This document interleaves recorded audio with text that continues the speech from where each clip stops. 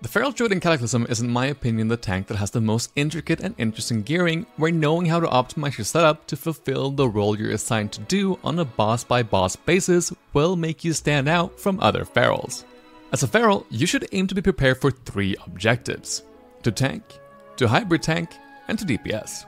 In Tier 11, bosses like Atramedes will have you in pure DPS gear, while fights like Halphus, that is pretty rough on the tanks, will require you to optimize more towards survivability. And as such, having multiple gear sets will be required if you want to be the best Feral tank you can be. In this video, I'll be going over 2 Pre-BIS sets, as well as a full best in slot set that you should aim to have before the end of the first raid tier. This video will be about breaking down the itemization we want to shoot for Tier 11, but if you're interested in a Feral tanking guide, then make sure to subscribe, as I have one coming out before the release of the first raid tier. In that video, we'll be going over everything you need to know that isn't gearing, including professions, rotations, all the weaving we'll be doing as Ferals in Cataclysm, and much more. Before we take a look at the gear, it's worth having a brief conversation about stats and what we should look to prioritize. As a general rule of thumb, as a Feral, when you are tanking 100%, then defensively you want to have stamina until you're comfortable not being bursted down, then agility, with dodge and mastery being about equal in effectiveness, followed by crit, lastly, hit, expertise, and haste. Now, with the way we play the game nowadays, hardly calls for gearing strictly for mitigation, and even so, a Feral Druid will spend a significant amount of time in cat form. As such, to me, dodge is a completely dead stat unless you play at a very casual level or you're the main tank for your guild. Stacking stamina kind of shares the same fate, where it's very good if you are actively tanking, both defensively and offensively, due to vengeance, but completely useless while in cat form. As such, once you hit an HP pool that you are comfortable with, going with agility over mastery over crit will be the way to go for most people. And once you're comfortable with the raid, then gearing towards hit cap and soft expertise cap will be the way to go.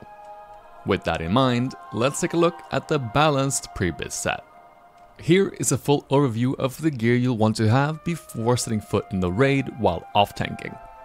This set is very heavy on damage, performing very close to how a pure cat DPS would, while still putting emphasis on making us tankier through active mitigation.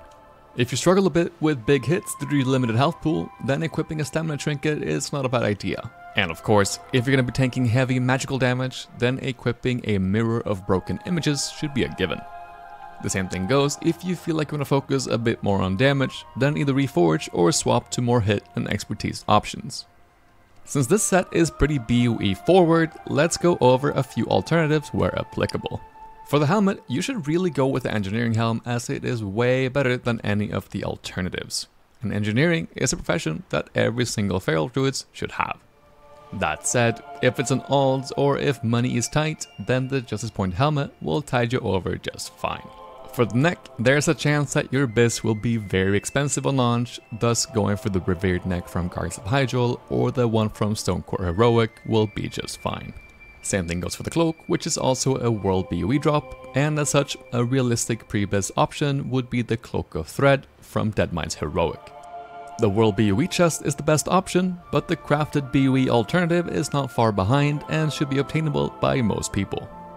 For the weapon, most BIS lists will tell you that Elementium Poleaxe is your pre-raid BIS. But for the love of God, don't waste your money on that, as it'll be incredibly expensive at launch. Instead, pick up Celisa's Spear from the Lost City of Tol'vir, where you'll be farming your Pre-BIS trinket anyhow. It's honestly a much better alternative than the Poleaxe anyhow as a tank due to the higher mastery value. Threads of Fleeting Joy are the BoE Valor Point boots, and while I don't doubt that people will be selling them before the release of the raid, they will probably be rather expensive. So I'd most likely go for a Mastery and Haste option from Heroic Dungeons. Elementium Destroyer's Ring or Gilnean Ring of Ruination will be best in slot in the second ring slot. Both will probably cost you a decent penny, and is only slightly superior to Skullcracker Ring. Trinket-wise, this is the best setup before the raid is released. The Tol Barad Mastery and Agility Trinket is a very good option offensively and defensively, so you'll have to make a judgment call whether or not you want to go for it over Mirror of Broken Images, which is your best defensive trinket on a lot of fights. If you're not planning to head into the raid right at release, you can pick up Unheeded Warning, which will be a solid offensive option as people will be spamming Bastion of Twilight Trash for BOE drops.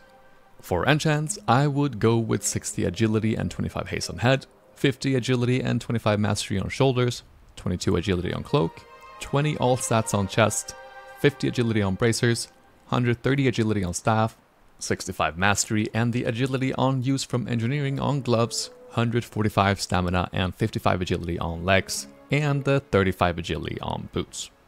Feel free to swap around some enchants if you need more survivability. This set sims around 25k DPS while in cat form, assuming you're playing a hybrid spec, so it'll definitely make you pull your weight in the DPS department. Now let's take a look at a set that focuses purely on mitigation, which will be suited for fights where you are tanking 100% of the encounter or if you end up being the main tank for whatever reason. This set focuses heavily on stamina, agility and mastery while reforging anything that isn't mastery into dodge. The gear itself is very similar to what you have in your off-tanking set.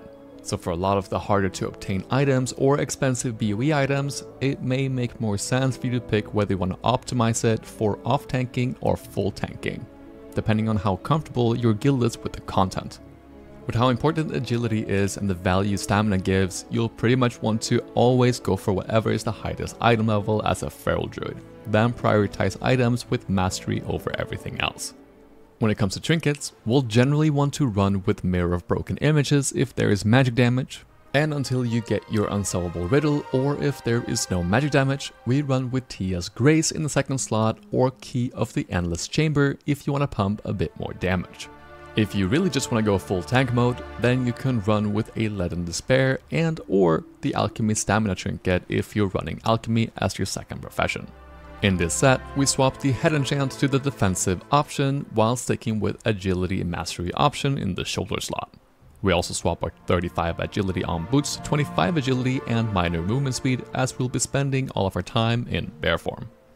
That brings us to the full best in slot set, and here is a full overview of everything you'll be looking to get in tier 11.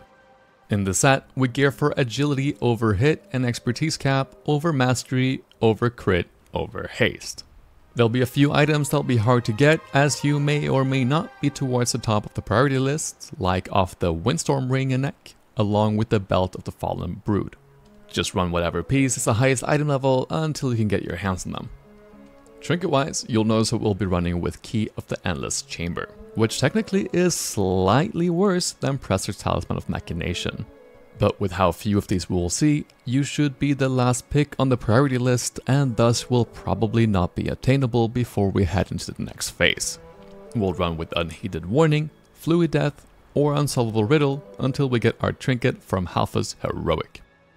I've linked to all of the sets in the description, so make sure to bookmark this video so that you can come back to the different sets depending on where in the gearing journey you are. If you're planning to play Feral Druid in Cataclysm, then make sure to subscribe and hit that little notification bell as I'll have a full-fledged Feral tanking guide coming out soon.